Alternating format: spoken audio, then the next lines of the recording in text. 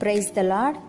ఈరోజు దేవుని వాగ్దానము, ఒకడు నన్ను సేవించిన ఎడల నన్ను వెంబడింపవలెను, అప్పుడు నేను ఎక్కడ ఉందునో అక్కడ నా సేవకుడును ఉండును. యోహాను సువార్త 12వ అధ్యాయము 26వ వచనము. సహోదరి సహోదరులారా, క్రీస్తును అనుసరించే, క్రీస్తును సేవించే మనం ఆయన ఎక్కడ ఉంటాడో అక్కడే ఉంటాం. ఎందుకంటే ఆయనే మన కాపరి.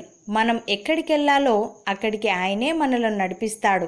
ఇలా చేయడంలో శ్రమలు, శోధనలు, పరీక్షలు, ఇరుకు, ఇబ్బందులు, క్రీస్తు కోసం చనిపోవడం సంభవించినా దానంతటిలో ఆయన మనకు తోడుగా ఉంటాడు.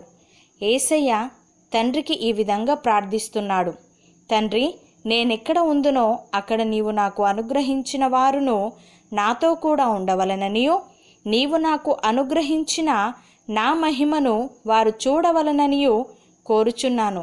జగత్తు పునాది వేయబడక మునుపే నీవు నన్ను ప్రేమించితివి. నీతి స్వరూపుడవగు తండ్రి, లోకము నిన్ను ఎరగలేదు, నేను నిన్ను ఎరుగుదును. నీవు నన్ను పంపితివని వీరెరిగి ఉన్నారు.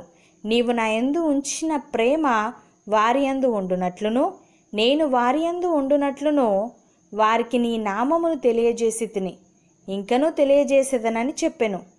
ప్రియులారా, భూమి మీద మన గుడారమైన ఈ నివాసము శిథిలమైపోయినను చేతి పని కాక దేవుని చేత కట్టబడినదియు నిత్యమైనదియునైన నివాసము పరలోకమందు మనకున్నదని ఎరుగుదుము. మనము దిగంబరులము కాక వస్త్రము ధరించుకొనిన వారముగా కనబడుదుము. కాబట్టి పరలోకము నుండి వచ్చు మన నివాసము దీనిపైని ధరించుకొననపేక్షించుచు దీనిలో మూలుగుచున్నాము. ఈ గుడారములోనున్న మనము భారము మోసుకొని మూలుగుచున్నాము. ఇది తీసివేయవలనని కాదు గాని మర్త్యమైనది జీవము చేత మింగివేయబడినట్లు ఆ నివాసమును దీనిపైని ధరించుకొనగోరుచున్నాము.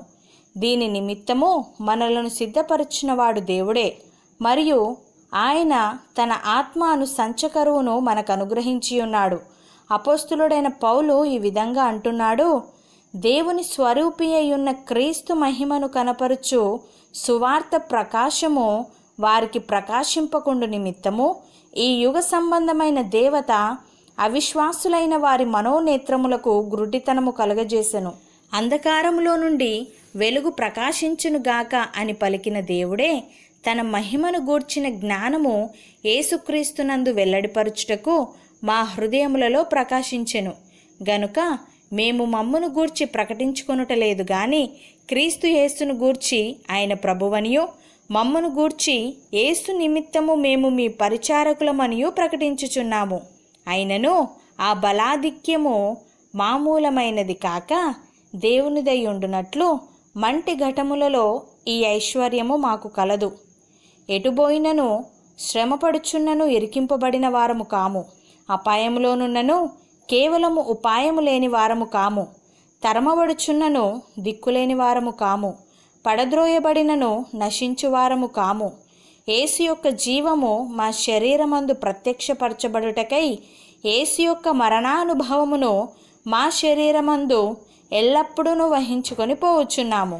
ఏలయనగా యేసు యొక్క జీవము కూడా మా మర్త్య శరీరమునందు ప్రత్యక్షపరచబడినట్లు సజీవులమైన మేము ఎల్లప్పుడూ యేసు నిమిత్తము మరణమునకు అప్పగింపబడుచున్నాము.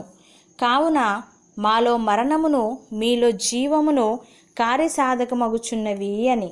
సహోదరి సహోదరులారా, మీకున్న మేలైనది దూషణపాలు కానీయకుడి.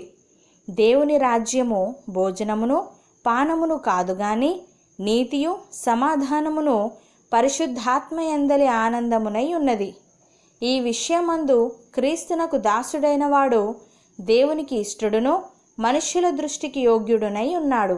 అవును అన్నవారు నాతో పాటు ప్రార్థనలో ఏకీభవించండి. పరిశుద్ధుడా, ప్రేమగల తండ్రి, పైనున్న వాటి మీదనే గాని ఈ భూ సంబంధమైన వాటి మీద మనసు పెట్టుకొనకుండా నీ వైపే చూస్తూ నిన్ను వెంబడించే వారముగా మేముండుటకు సహాయము దయచేయమని, నీ చేతిలో బలముగా మేము వాడబడుటకు కృప చూపమని యేసుక్రీస్తు నామమున ప్రార్థిస్తున్నాము తండ్రి. ఆమెన్.